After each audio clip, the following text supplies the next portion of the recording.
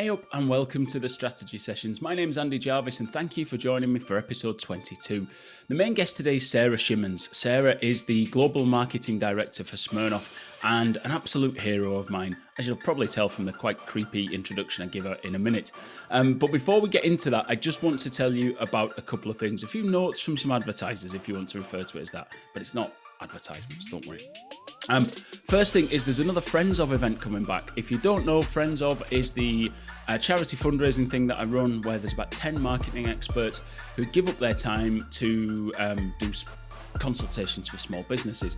What we do is you get 45 minutes, it costs you 25 quid, and all that money goes to Barnardo's in Northern Ireland. So it's a nice easy way for us to raise money for Barnardo's. It helps small businesses to improve their business, and you get access to real top-notch consultants who ordinarily a small business might not be able to tap into. If you know a small business that needs a little bit of help, we've got all sorts of skills in there. There's a link in the show notes, but the website is friendsof.co.uk. You find all the details there. Wednesday, the 9th of June is the next event. There's slots at 9 o'clock, 10 o'clock and 11 o'clock with each of about 7 advisors this time. So do check that out. And just a quick plug for the digital marketing strategy program that I've got with the University of Vaasa. If you are looking at your training requirements for this year and you need to be a bit more strategic, you need to look to improve your digital marketing game. And let me just give you a quick plug despite the name. It's just a marketing strategy, I promise you. And I explain that in the module, in the course as to what the difference is. So if you want to check that out, there's a link in the show notes. It's available on Teachable, so you can access it anywhere. And look, I'm really proud of that course, and the feedback's been great. People are finding it really useful. So go and get signed up. It's easy as well. I think it's like €250. Do it now. It's easy. Right, enough of that. Let's hear from Sarah Shimmons. It's not often you get to do something really like this, where you get to interview somebody who may well have changed your life, who could well be described as one of your heroes. I know that sounds a little bit cringeworthy when Sarah sat there going, oh no, what is he talking about? But Sarah Shimmons, welcome to the Strategy Sessions. Thank you, Andy. Very excited to be here. I'm really happy to have you on. So Sarah is the Global Marketing Director for Smirnoff. But many, many years ago, she was working at Tennent as brand manager, was it at Tennent? Yeah, I think so, yeah. Brand or marketing manager at the time. Brand or marketing. And at that point, Sarah had a conversation with me about the MSc in marketing at Ulster University. And I genuinely do draw a straight line between that conversation and ending up running Eximo marketing now, because it did change my life, those conversations that we had back then. So thank you very much. Oh, that's very cute of you to say. Well, we'll talk about the good old days in a little bit, because I love talking about the good old days. But let's start with what you're doing now and where you are now. So I'll tell you, I'm very impressed. Global Marketing Director for Smirnoff. I don't care if you hate the job. It sounds like an amazing job. Yeah, it's a good job. I guess it's just one of the benefits of working for Diageo. You know, you just get those opportunities to grow. So that's what I put down rather than anything on my part. I put it down to the company in terms of able to get promoted, and yeah, it's been good. So really enjoying it at the minute, and just to be over such a great brand. You know, it's such a household name in terms of Smirnoff. It's the world's #1 spirit brand.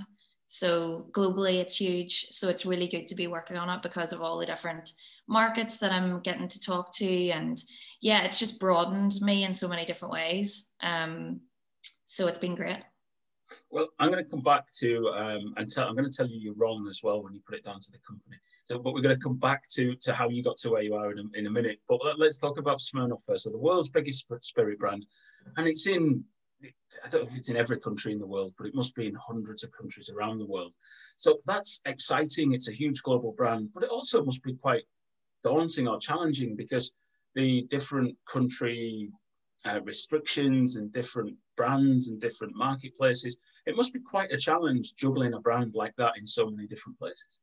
Yeah, it can be. I think one of the key things that you always have to remember, or one of the key responsibilities that we have on the global brand team, is sort of creating that consistency across markets, because you're always going to get things that are different in different markets, not culturally, but just from the brand's perspective. Mm-hmm.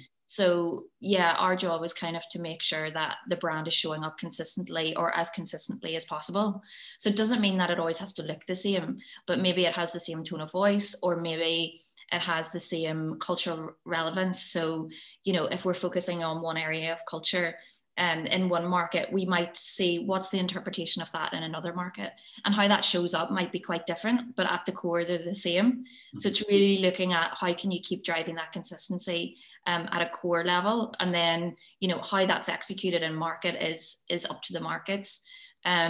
There's always that sort of tension between what we want to do from a global perspective, and then just being sensitive to what people also want to do in the local market, and making sure people feel passionate and able to do their job and do what's best for the brand in those markets that they're in. So that's what makes it so exciting, because you get to partner with so many different people. It's in every continent of the world. So I wake up and I'm talking to people from all over the world in one day. And I just find that, it's really thrilling. It's an amazing experience. But also for me personally, it's just broadened my horizons massively. I look back even 3 years and go, I don't feel like I'm the same person. Because you're just getting so much more cultural experience and getting to know people, and especially being from Northern Ireland, living in Northern Ireland for your whole life, it's just amazing on a personal level as well. So yeah, it's been good. Brilliant. I remember in my days of doing beer marketing, I think it was one of the global brands. I think it might have been Budweiser, it might have been Corona. It doesn't matter which one, but that tension between what they wanted to do globally and what we were trying to do locally to execute it. And I think it kind of reared its head once on St. Patrick's Day, where we'd had this St. Patrick's Day campaign passed through global. And when it stunk that it would work perfectly well in American markets, but it was just something like if you roll this around Ireland, we're just going to spend the next week firefighting with people ripping us to pieces. And that sort of pushback and those conversations were always interesting, let's put it that way. But it sounds like that you've taken a much more broader view on that, and being able to execute in market quite strongly is important for the brand. Yeah, because we try not to tie ourselves to occasions or events. We kind of try and start with the consumer, put them at the heart of it, and say, what are the occasions that they're drinking alcohol in and white spirits in, and what are the key behaviors that we're seeing in those markets? And then we try and attach the brand to that. So think about, therefore, what is the brand's role? And that immediately makes you really relevant in those markets without necessarily having to focus on one key event or something that is happening culturally. So I think that's really helped us as well. It's kind of a combination of being super local, but also that sort of globalization. So making sure it still feels quite big and it doesn't go too local, but making sure that you've got the behaviors, the attitudes of the consumer in that market at the top of your mind. So that's a big focus for us. Smirnoff's a brand. It's almost a heritage brand that's been around that long, but it's still quite young, youth-focused, cutting edge. So there's an interesting tension there between a brand that's got years and years of history and that young push.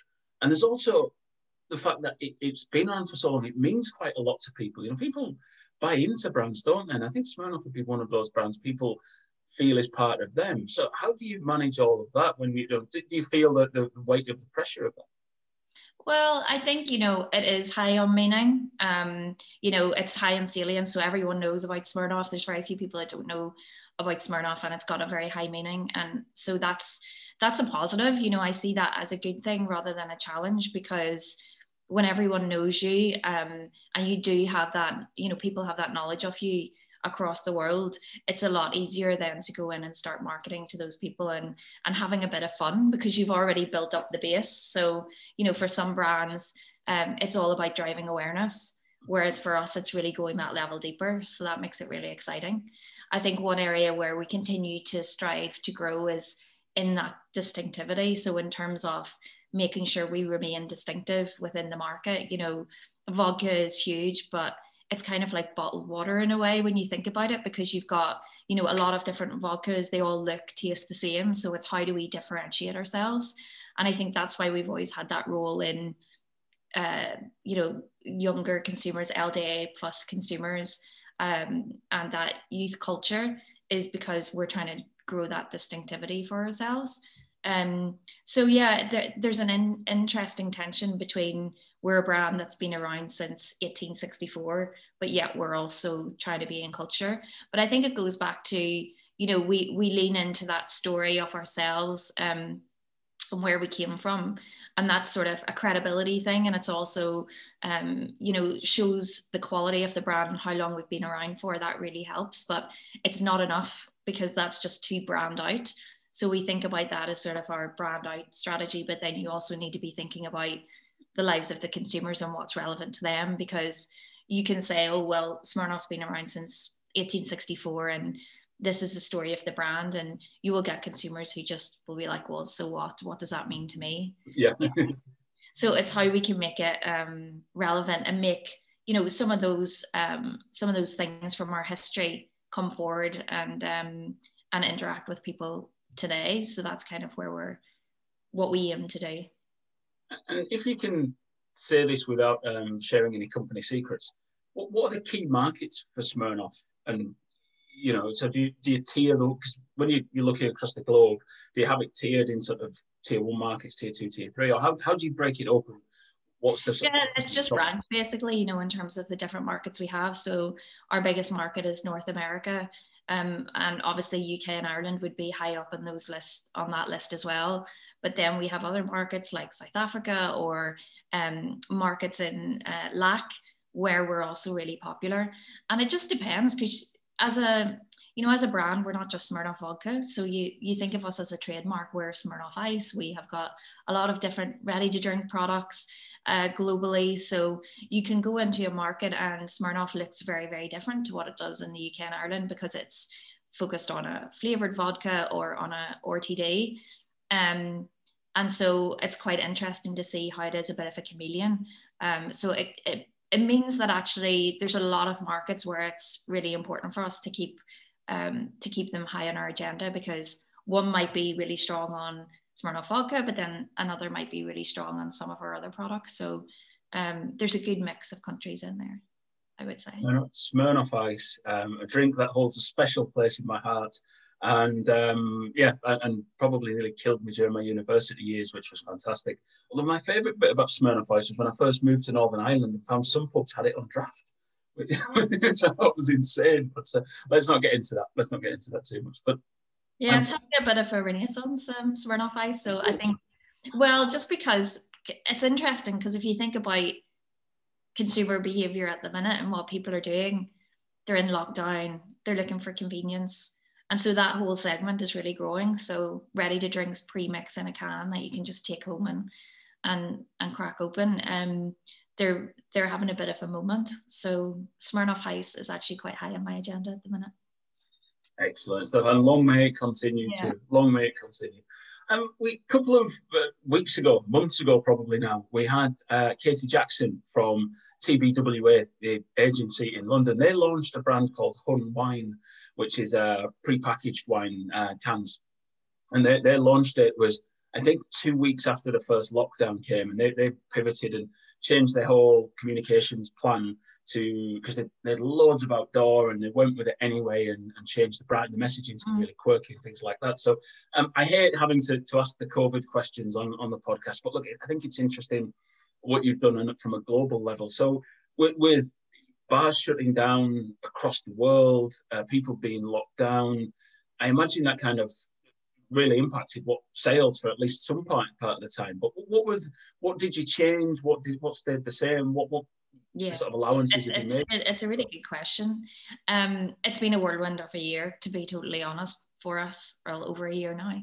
But I think there were pivots that we needed to make very quickly, and we did that. So a couple of things that spring to mind, which really worked, were taking that more short-term view.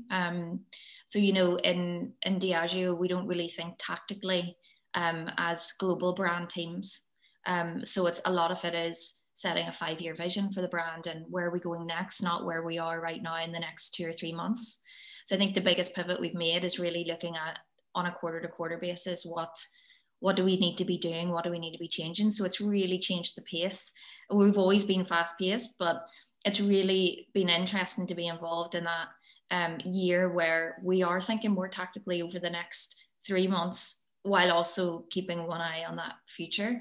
So I think that's been really interesting, to just focus in on that time. And then the obvious things, which is, you know, people are drinking at home, they're not in bars anymore. So we've really focused in on how can we make sure that we optimize the channels where they are going to see. So, you know, investing more in digital media, you know, pushing away from out of home, as you said, that you've heard from other brands. So really focusing in on that consumer. And obviously e-commerce has always been a big part of what Diageo does, and we've been doing it well for a number of years, but it's really put the focus on that for the global brand teams as well. And just making sure we're reflecting the occasion that consumers are in. And that doesn't mean, you know, we want to show people sitting on the sofa in their pajamas, but it just means that we're more relevant in our copy lines and how we reach out to consumers, and make sure that we're, you know, recognizing the current situation that they're in. So I think obviously that's been a big focus, and the shift to the off trade from on trade, which is the most obvious one. So making sure we're optimized in the retailers, and you know that's happening. And I think it's been interesting for me because there's a lot of different markets that have, you know, had waves in different times. So where one market's opened, another one's closed, there's always that opportunity to still be focused on the on trade in some markets. But yeah, it's been fair to say then for the last year you've not been sat with your feet up. No, exactly. Yeah. No. I think we're really in our stride now. I think from COVID, because at the start it was a bit of a shock for everyone. Everybody had that shock at the start, but I think we've kind of hit our stride now with the activities that we're doing. Mm-hmm. And yeah, just kind of one eye on the long term, but also looking at the short term as well. It's really, really important for us. How have you found, I know this is more of a personal question, because I'm looking at how my efficiency's changed, and being able to do back-to-back meetings and workshops and more workshops in short spaces of time. Mm-hmm. And I look to the future and think, I don't know how I'm going to stay as busy as I am. I can't juggle as many clients if I've got to fly to Newcastle for a day workshop there, and I've got to be in London the day after to do this. And how am I actually going to manage all of that if I can't just do back-to-back Zooms all day? Is that a concern for you in terms of how you're going to juggle your workload in the future? Yeah, I think it's interesting in that so I've done shot TV ads on just by Zoom, you know, where I've just as a client logged into Zoom and watched what's going on, in a world where pre-COVID I would have had maybe 10 days in a country, in a market, to shoot a TVC, and being there and probably not being needed for, you know, half the day, and just been sitting around and also just watching what's going on.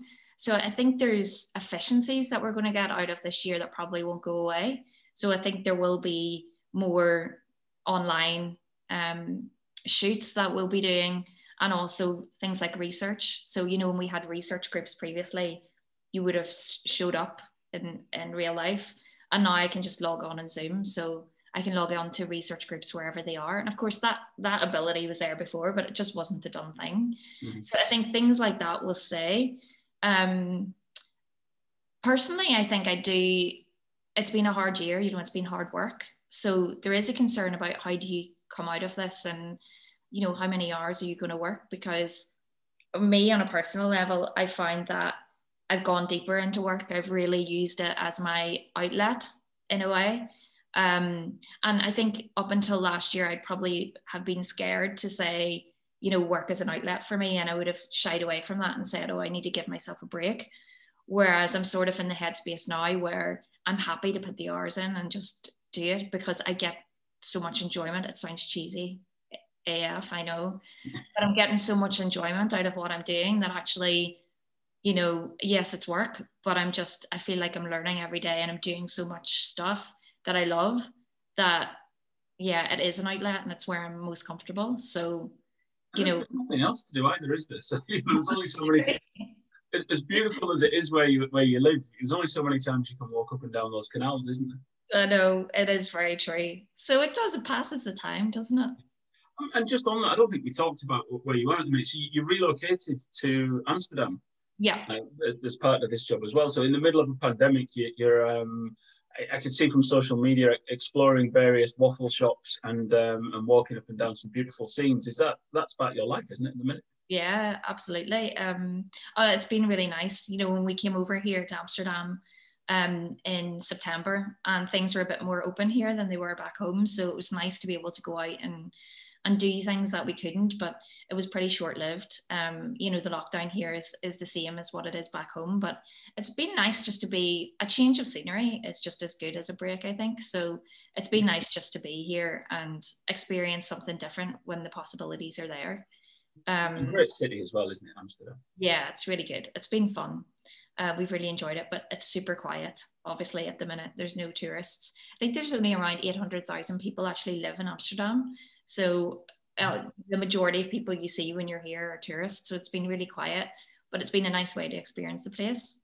So really, really enjoying it. Excellent.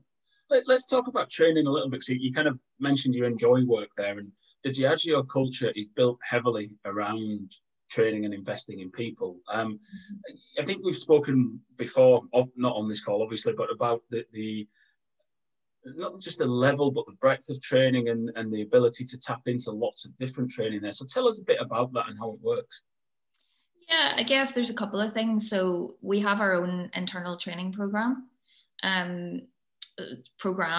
So there's the Diageo way of brand building, which is one of the core programs that every marketeer in Diageo does.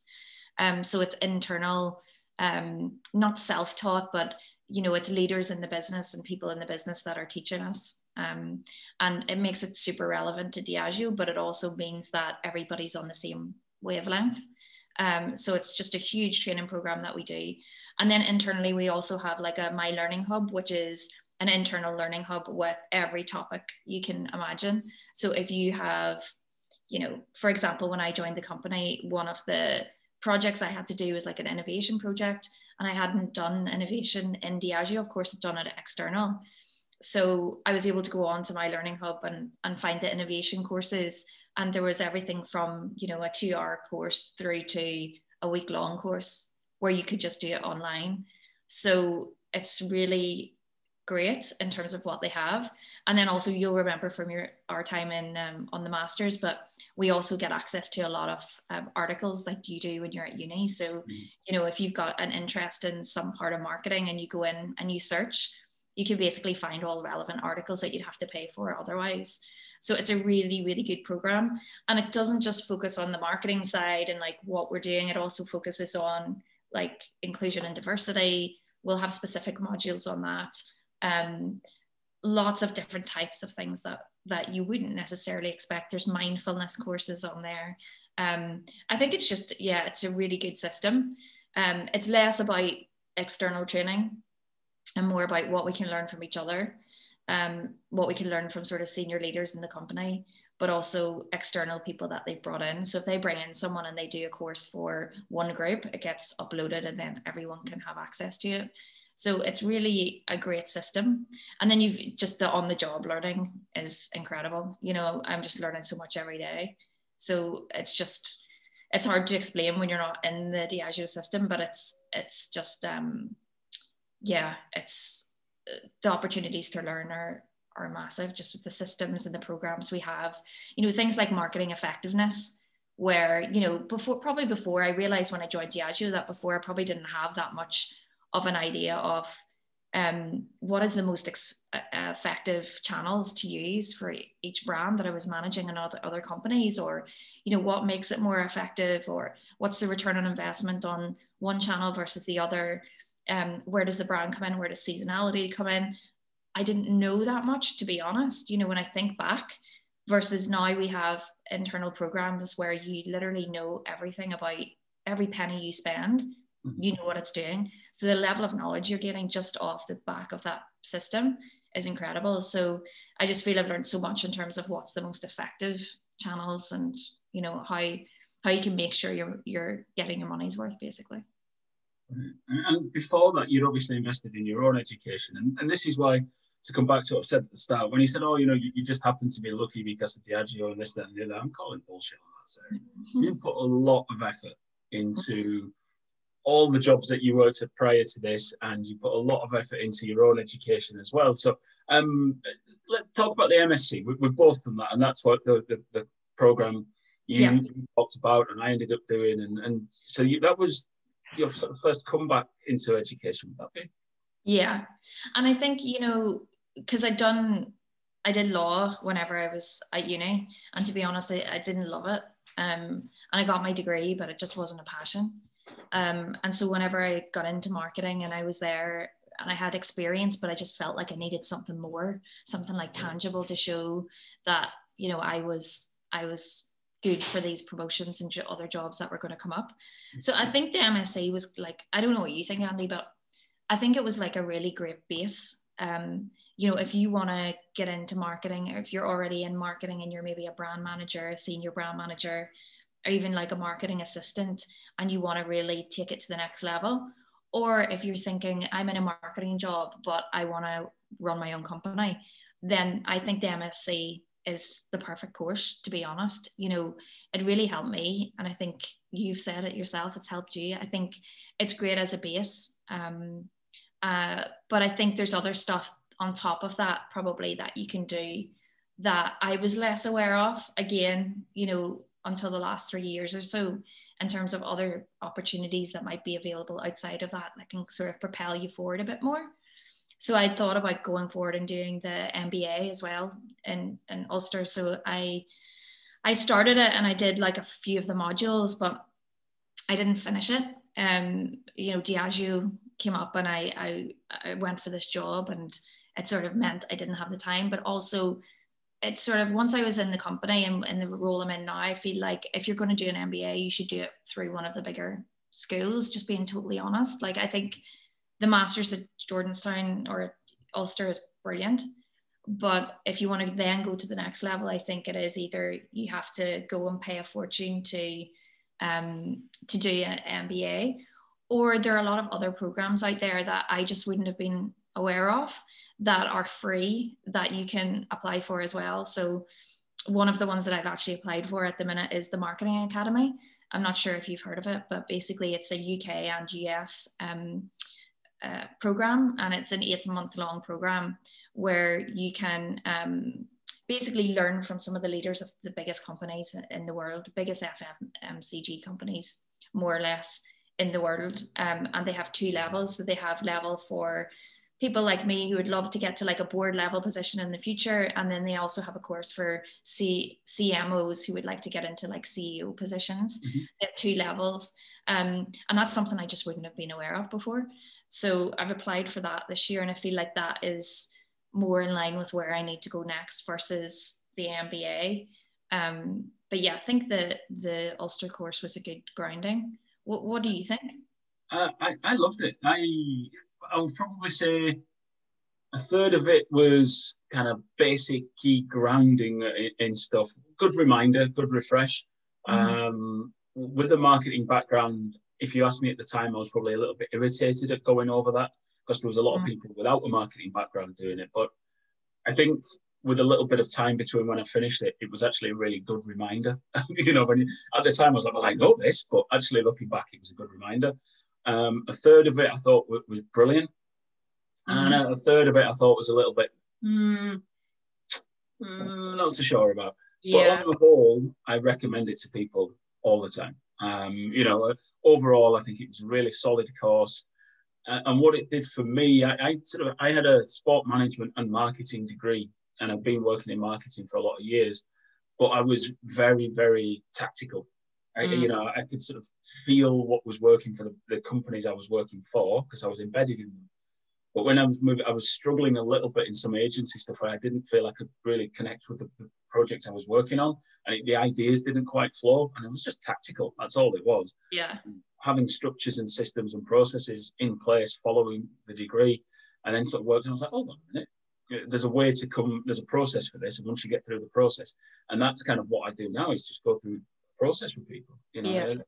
I think it's interesting you say that. You know, because you felt as though the basics, or, you know, the fundamentals were the bit you already knew. And that always kind of impressed me about you, I think, when you said to me, like, I knew all of this stuff. Because me, coming from a background in law and then getting into marketing, those fundamentals didn't come as naturally to me. So, you know, I didn't know all of the big names in marketing in terms of literature, which you did. But I think a lot of people, you would be surprised at how many people maybe didn't know that. Because I think you were just kind of, you know, you were into that side of it. You knew the background, the literature. I think for me, the course brought that to life for me, where I maybe wouldn't have had the same levels of knowledge around that. So I guess it does different things for different people, doesn't it? Yeah, it definitely does. And I think one thing that and I'm not going to give away your age on this, Sarah, but I think the fact that we did it, but I think the fact that we did it with a few years, a few miles under our belt. I mean, I look at the course, and I referred to them as the kids because I was in my 30s when I did the course. Yeah. But there was people who come straight from a degree straight into doing the MSc, and I always worried that some of those people were just learning what the book said. And actually, what I liked when we talked about it was, and God, this sounds like we just used to have these boring coffee meetings where we talked about marketing literature. We didn't. But when we talked about it, we understood what the literature could mean in a practical way to implement it, rather than just saying the literature says this, which is what I felt some of the people who were coming straight from an undergrad into doing a postgrad were doing, just learning it, and then that was it. Whereas we were able to apply it, which was a bit different. Yeah. I think it's really interesting, like educationally, how, you know, people now, there are opportunities for people to like get work experience rather than go to uni even. And I think it's really interesting because I agree with you. I think once you've got that on the job experience, everything clicks into place. Like I would far rather see someone coming that had a degree and then hadn't done their master's for 5 or 6 years than someone coming for a job that had done them back to back. Because I agree with you totally. I think it pieces it together when you're already in the market and you've got experience. So and there's a lot of people at the minute in marketing circles who would tell you that formal education, degrees, postgrads in marketing are not relevant. And I'm always wary of being the guy with the postgrad who defends the postgrad. Of course you will. But actually, I genuinely think I know when I go into a company and I'm working with them, I know when I'm working with a team where people have got formal qualifications and when people have just learned on the job. And that's not to say you shouldn't just learn on the job. You absolutely should. I don't, and there's things universities shouldn't teach, in my opinion, like tactics, like SEO, PPC. Some universities do. Like, no, that's not what you should be doing, because it changes too quickly for them. But I think there's a place for both. But I'm definitely against the current movement of you don't need a degree, it's a waste of time, it's a waste of money. I'm like, It's interesting. I think it depends on the person because, you know, it depends on maturity levels as well, I think. But again, in the company I'm in and in the job I'm in, I've managed people that have come straight out of uni and they are, you know, Diageo is their first job. So they're maybe an assistant brand manager. And some of those people for me have been incredible, like really, really good. And I don't know what it is. I look at them and I go, one or two people in particular come to mind, and I look at them and I say, gosh, you know, they have a mind that I didn't have at 30 for whatever reason. And I don't know if it's because of the university they went to or their upbringing or what, that level of maturity is just there. And I think especially in the bigger companies, you have a range of marketing roles, obviously. And I think there are marketing roles where, like creative roles, where is that formal education really needed if you're a creative? Like it's really hard to know the answer to that. Because I think there are situations where, yeah, I've worked with people with little real experience in marketing, but they have been better than people I know that have got 10 years experience. So I think it depends on the situation you're put into once you get into a job. And also like what uni you've been to, or I'm not sure. Or maybe the younger generation are just smarter than us now. I don't know, but it's amazed me. It's really amazed me. Yeah, I mean the kids are all right. I mean, I'm doing some lecturing. I did guest lecturing at Liverpool Uni, John Moore's Uni, and some of the people on the masters there blow you away. Some of them don't, but that's also worth saying. But some of them do. You're like, oh wow, okay. But I think it's always been this. You get to a certain age, don't you, and you start thinking that it was always better when you were a kid. It wasn't. You know, so I grew up in the 80s. A lot of it was shit, but people are like, oh, it was much better then. Shit. Yeah, I know. It's true. So as we're talking about the good old days again, let's roll back a little bit, because you've got a CD that would make most people's eyes water, right? And you underplay it all the time, but you've worked for. I'll let you talk about it. So let's talk about your time at Tennent. What brands did you manage there? And then I want to talk about Vital as well. Yeah, so it was the beer brands that I managed. It was Tennent, obviously, but we also had the distribution rights for ABI brands in Northern Ireland. So that was Budweiser, Beck's, Corona. We also launched a few brands like Clonmel and Heverlee. So there were a couple of brands as well, but all beer at that time. Yeah, all beer. And so Tennent is a bit of an institution in Northern Ireland. It's a brand people love. It's it's an interesting drink. But there was a bit of an issue. So Tennent's Vital was a huge concert. So if you're not in Northern Ireland, Tennent's Vital was like the big outdoor gig of the summer that was brought back. I think you brought it back, didn't you? It was here for a few years, disappeared, and then you brought it back. It used to be called, I think it was Witness originally, and then it was brought back as Tennent's Vital. And then we had about a 3-year run on it, I think, at the time.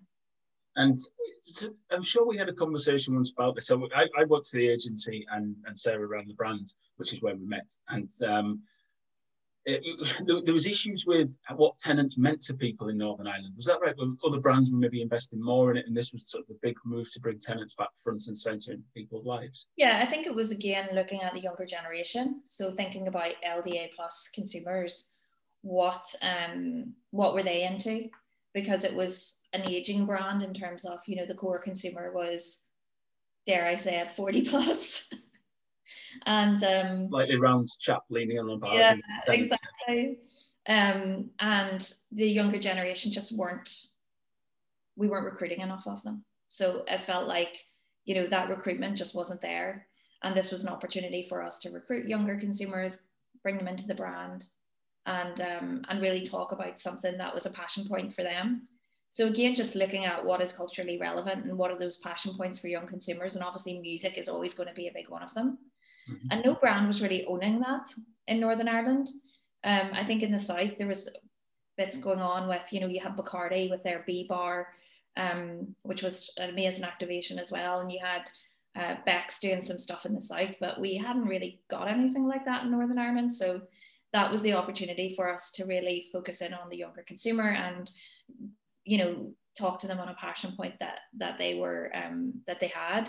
And I think the great thing about Vital was with anything like that, if you're going to spend money in the sponsorship, you need to make it work really hard.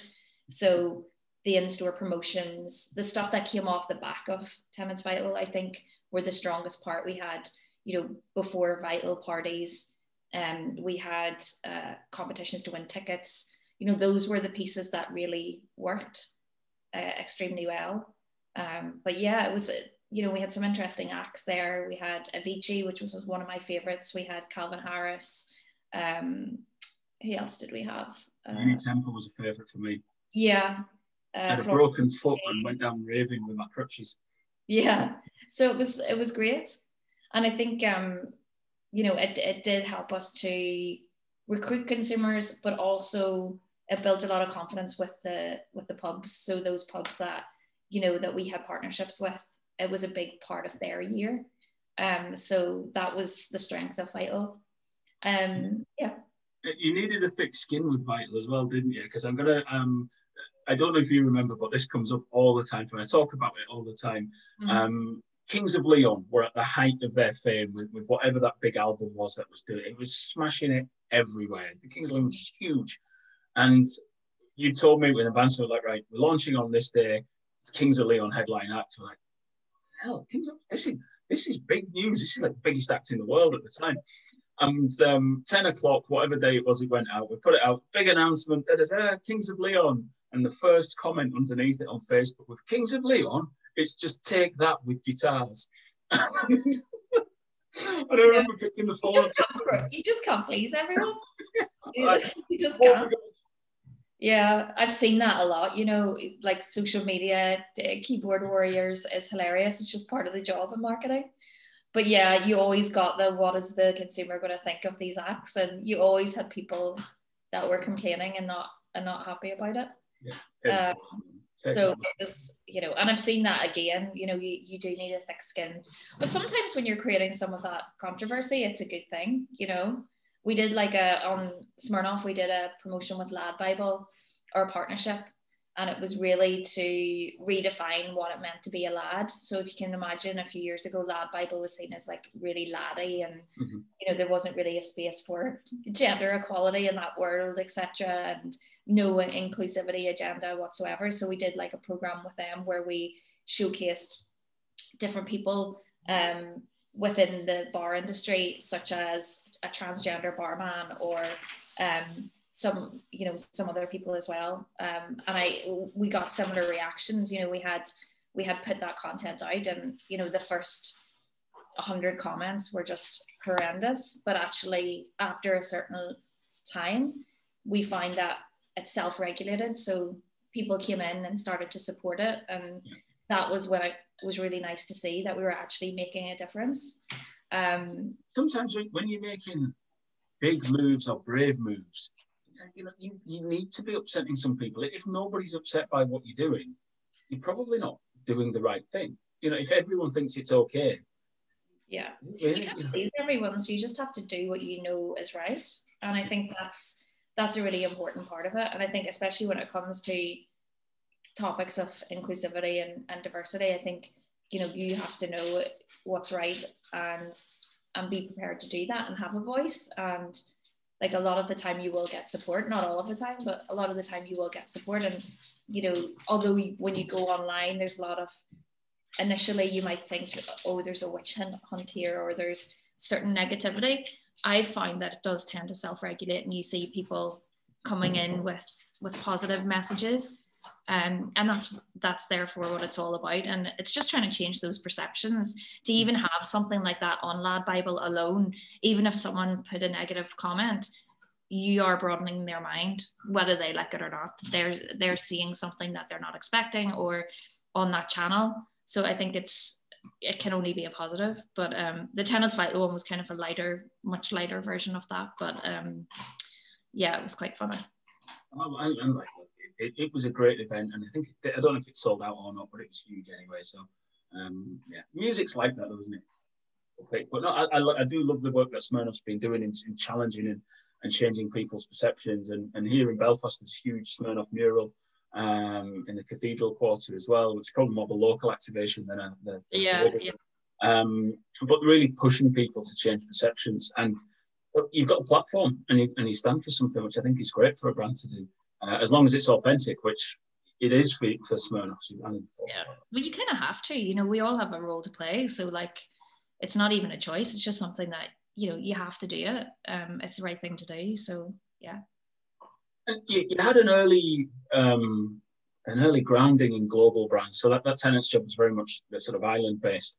After that, you were with Linwood's, which was selling in various different countries. And you travelled a bit with that, including a stint in Iran, or a trip to Iran, sorry, rather than a stint in Iran. Sort of culturally very different from Ireland. So how did you make a brand like Linwood's work in a very different market like Iran? Probably not with the budgets that you've got with Smirnoff, for example. Yeah, it's an interesting, like, Linwood's was just, again, it was a great job, and it just broadened my horizons in terms of the different countries that I visited. And that trip to Iran sort of lit a fire in me. I think that I wanted to do more of that sort of global travel and do a bit more. And I think, yeah, like, consumers are not the same, but, you know, there's similarities in consumers worldwide, you know. And I think as long as you're focused in on the behaviors in that market, as I said, the occasion that is most relevant. So for Linwood's, that was breakfast. And then trying to just align the product to, well, what is the breakfast that people are having in Iran? Or what are the occasions where they would sprinkle seeds onto their foods? And it was using that then we just got back. So it was still using like the core of our product and, you know, the core occasions for our product, but then just leveraging those for the Iranian market. But it was just an amazing trip because it's not somewhere that I had thought I would be going. And it was very last minute. So sort of get a call from the boss saying, you know, can you go to Iran? And I'm just one of those people that I'm a yes person anyway. So it was like, yeah, I'll go. And you thought he was saying Aran, as in the Isles of Aran. Is that like, just show about right? Yeah. I know. And it was such an eye-opening experience. Like the people were so friendly. You couldn't understand why this blonde-haired Irish lady was coming over to Iran and why I was there. And even going through the markets, you know, people were coming up to me and asking me why I was there and offering me. They have a very, they've got like a gifting culture. So if someone meets you, they will give you a gift a lot of the time, you know, if you have any type of relationship with them. So some of the shopkeepers were, you know, I came home with an extra 20-kilo bag because I'd been giving so much stuff. So just like little treats or little snacks and things that people saw me walking through with some of the distributors and had come over with stuff. So I just thought it was really eye-opening. And, you know, it's the same everywhere. When you go and you speak to people that are just on the street and your regular everyday people that are there, it's just the same as anywhere else. So I find everyone really friendly, and yeah, it was just a really interesting experience. Definitely. I'm very jealous as well. It's on my list of places to visit. I mean, the cultural history of the world sits pretty much in and around Iran and the countries that border onto it. So yeah, one day I'm going to go and have a look around. Yeah, some of the architecture and stuff was really cool. And even seeing, you know, it's kind of mountainous there. And apparently they have a lot of big wineries, etc., up in the mountains that you can go up to. So at the time I was really thinking I'm going to go back, you know, for a personal trip. And I think, you know, if you were going to go, you can get a guide, which I had. So I had someone there who was Iranian but living in England.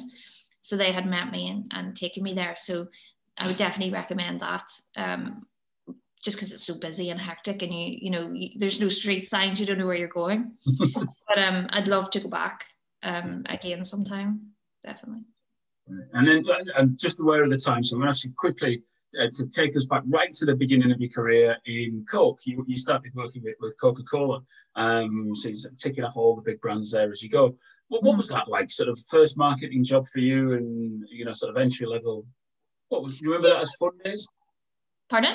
Do you remember that as being a fun time? Yeah, it was good. I think the interesting thing about Coca Cola is, you know, you are.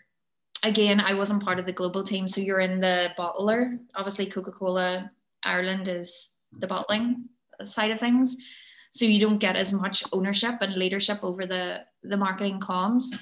You do get a lot of ownership of what goes on in store, at a retailer level, and the messages you're pushing out in the local market. So there's two big things I think I took from the time of Coke, and one of those was how to do in-store execution really well. Mm-hmm. So in terms of excellence, they are top notch when it comes to shopper execution and how to show up in store. So lessons that I learned there, I'm still using today in terms of that. And then the other thing was my first TV shoot was with Deep RiverRock, so the water brand. So when I was brand manager on Deep RiverRock, I got to go along to the shoot, and that really instilled a passion in me to be working on comms, because it was just, yeah, it was amazing. I loved it. So those are kind of some of the key things that I took from it. I wasn't there for that long, but definitely some good lessons on, I think the Olympics and the Euros were both on one of the years that I was there, and I was sort of in charge of the retailer activity. So yeah, that was mega, because they just have big budgets to spend on everything, on retailers. So it was a fun time. If you can compare and contrast just quickly, the first shoot you were on with Deep RiverRock compared to the last in-person shoot you went to with Smirnoff. What were the differences between those two shoots? Probably the budget would be the first one. You probably spent more on lighting with Smirnoff than the whole shoot. Yeah, I think so. I just think, you know, one of the key focuses in Diageo, and one of the things I'm really focused on personally for my own growth, is creative excellence. And despite us being a huge business where, you know, there's a lot of programs to ensure you've got effectiveness in your marketing and you're getting return on investment, etc. In reality, they still have creativity as king. Mm-hmm. So that creative excellence is really important. So I think the quality of the comms that we produce is just second to none. You know, our latest TV ad, our infamous campaign, you can make a film from that. It's film grade quality in terms of the look and feel.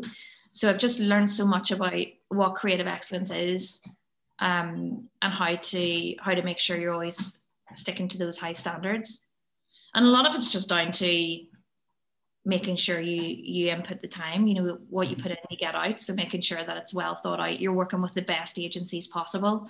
I think that's one of the other things I've really learned, is that go with the biggest, best agency that you can for comms. And then everything else, you know, it's not as important. But I think for the comms side of things, we went for the biggest agencies that we could. And that's something that, you know, I've learned from that perspective. And then just making sure you've got like agencies within the local market as well that you can rely on, that are more specific to the market.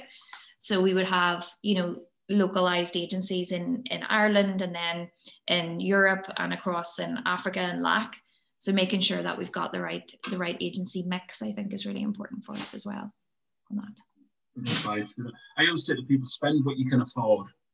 So it doesn't matter what size business you are. Don't penny pinch for anything. You're picking an agency, you're picking a creative partner, you're picking a whatever. Don't penny pinch on it. Spend what you can afford. If you can afford the big ones, go for it.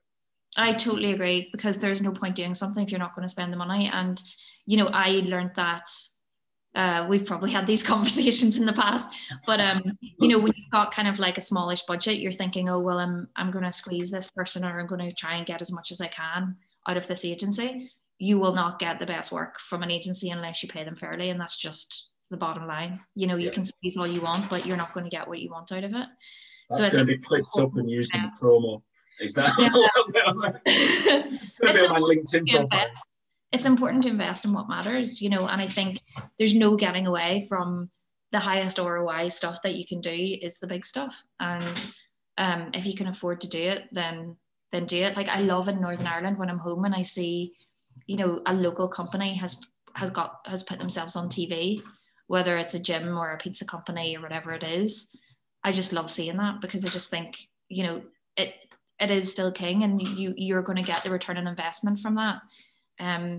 So yeah, really important. Great. Look, we're coming to the end, so I'm going to have to ask two quick questions for you. Book recommendations, books, podcasts. What is it? What do you listen to? What do you read? Or just give us some examples of things people should check out. Yeah, I think one of the best books I've read over the last while is probably Shoe Dog. So it's the story of Nike. So if you're into branding, marketing in any way, and entrepreneurship, I think it's one of the best books that's out there. I really love that book. I think it's great. So I'd recommend that one. And then the other book, I think I like to not always, I know a lot of people say, oh, well, I listen to a lot of marketing stuff and I read a lot of marketing books. You know, that's just not how I am, because I'm spending so much time on the job doing marketing anyway. So yes, I read the odd brand or marketing oriented book, but I love some fiction as well. So the other book I would recommend is actually Dogs of War. And it's a book about AI and the use of AI as war machines in the future. So it's really interesting read about, ethically about AI and what that could look like in the future. So it's a really good read for something that is not business orientated as well. So. Brilliant. I like that. I like that a lot. I interviewed a guy from Facebook, Nick, recently, And he was like, since lockdown, I've stopped reading business books. I need to have a shutdown of when work stops. Restriction. I said, no, dead right. And obviously, you only need to listen to one marketing podcast. I know, exactly. I didn't name drop you there, but absolutely don't. So I don't mind. And lastly, then, what question were you expecting me to ask that I haven't asked you? There's one I'm really glad you didn't ask me, and that is, what's it going to be like in the new normal? I'm not usually, but usually when we get to this question, I'm like, great, well, and you can answer that. But no, it's such a shit question. The new normal. What does that even mean? No, I know. It's my most hated term. Please, let's leave the term new normal in I was hoping in 2020, but let's leave it in 2021. Because I just think people are going to want to get back out and do the things that they used to do. I don't believe that, you know, people are just going to change their habits 100%. Like, they're going to want to go out, they're going to want to party, they're going to want to go out and have a nice Smirnoff cocktail. You know, people are just going to want to do that. So, yeah. Smirnoff Ice is back. Asking me what Smirnoff Ice, that's the answer. The new normal looks like Smirnoff Ice is back. That's it. We never went away, but it's back. That's what the answer is. Listen, Sarah, thank you very much for your time. I've loved every minute of that. And yeah, brilliant. Thank you for being on the show. No worries. Speak to you soon. Thanks, Sarah.